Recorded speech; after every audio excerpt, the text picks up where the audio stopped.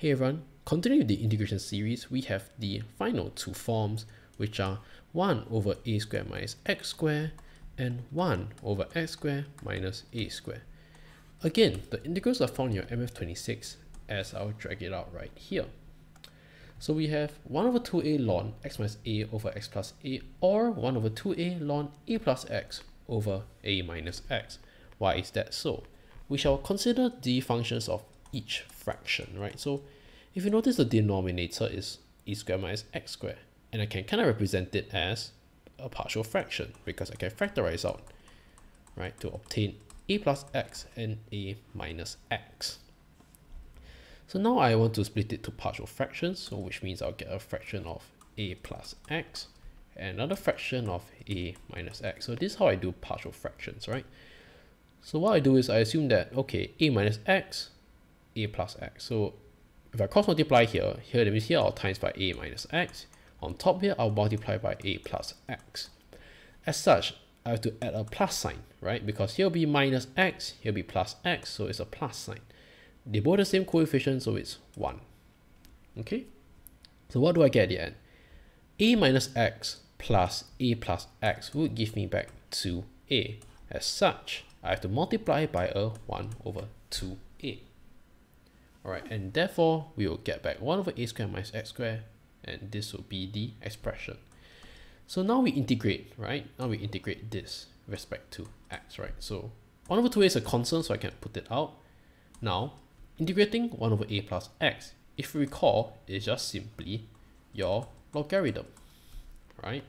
Then 1 over a minus x, well, the derivative of a minus x is minus 1, therefore the plus sign became a negative sign, and I'll get back ln a minus x, and then I have a plus c outside. Going by the law of logarithms, I'll get back ln a plus x over a minus x plus c. So don't forget, it's still a modular sign, so do watch out for it. It's not just a bracket sign, as you can see in the MF26.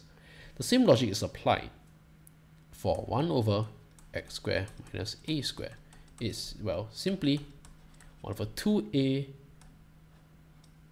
1 over x minus a plus 1 over x plus a.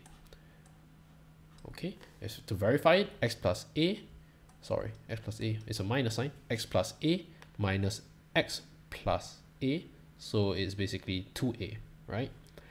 And then if I have to integrate it now, so if I integrate with respect to dx, I'll get back, again, 1 over 2 is a constant, then I'll get, well, all the coefficients of x in both fractions are 1, so it's simply just ln x minus a minus sign ln x plus a plus c, and therefore I'll get back 1 over 2a ln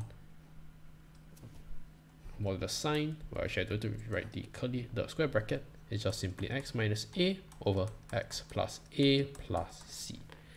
As such, we can kind of arrive to a formula again, so I drag this back out.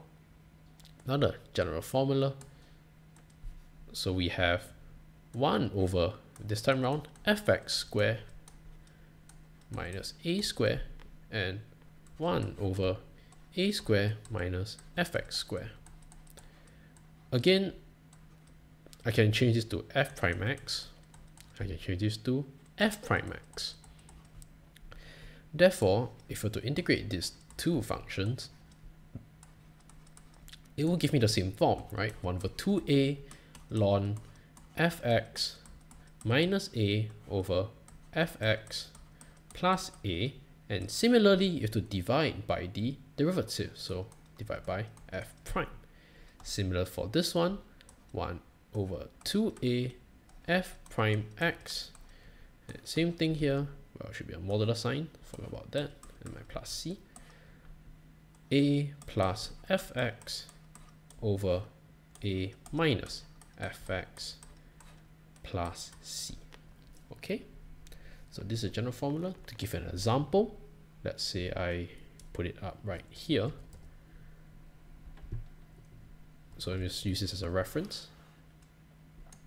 So let's say I get 1 over 4x squared minus 6 All right, so I want to integrate this. So basically it's 1 over 2x whole thing square minus root 6 square. So my a equals root 6 and my x, right, equals to 2x.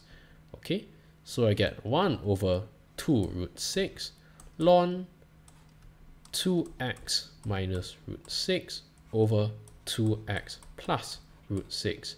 Then I must divide by the derivative inside the x, which is 2. So this 2 becomes 2 times 2, 4. Now, I mean, I don't technically show it the other way around, right? So I think it's a good place to end here. So yeah, there we have it. The integrals of 1 over fx squared minus a squared and the integral of 1 over a squared minus fx squared.